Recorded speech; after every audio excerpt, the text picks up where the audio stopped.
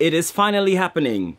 Today we are unboxing the speed editor for DaVinci Resolve on the iPad.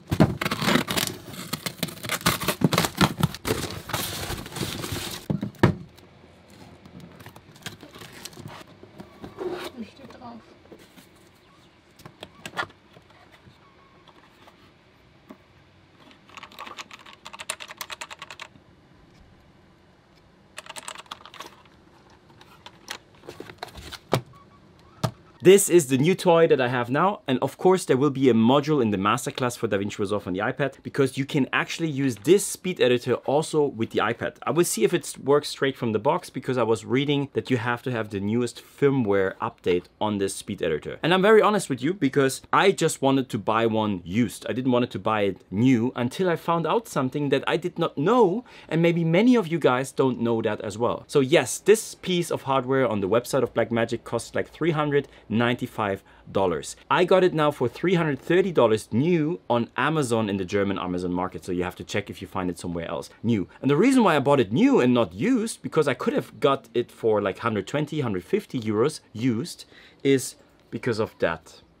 When you buy the original, you get one studio license for DaVinci Resolve on the desktop. It doesn't work on the iPad, but it's the studio license for the desktop. And if you're like me, at one point you want to upgrade anyway, then this could be an interesting part, getting one of the hardware of Blackmagic. I said in a couple of videos before why this is a huge, like, the business model of Blackmagic is amazing, because they can give DaVinci Resolve with most of the features for free. And if you buy, for example, a Blackmagic camera, you get the studio license. I knew about that, but I did not know that you can actually get the studio license even with a speed editor like this. So this maybe opens doors if you were thinking about getting a studio license or thinking about getting the speed editor. It was a win for me. I did not know that, and now you know that as well.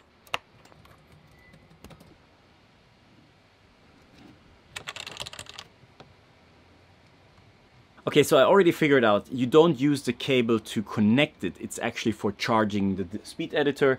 So it could be when you unbox it that it needs a little bit more of a charging. So you have to put it away, charge it. I'm doing this right now. And then you connect this via Bluetooth. So here we have DaVinci keyboard.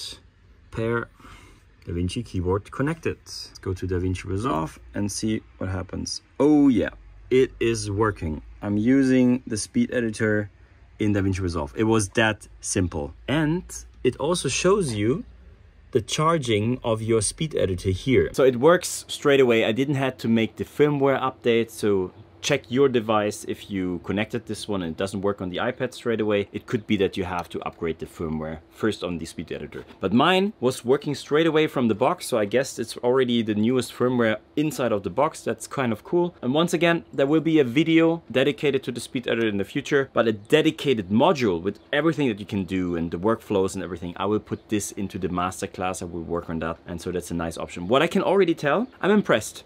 I really like this one. I saw the jog wheel in Final Cut Pro on the iPad itself, which is cool, but to have this, it's cool. I can see that.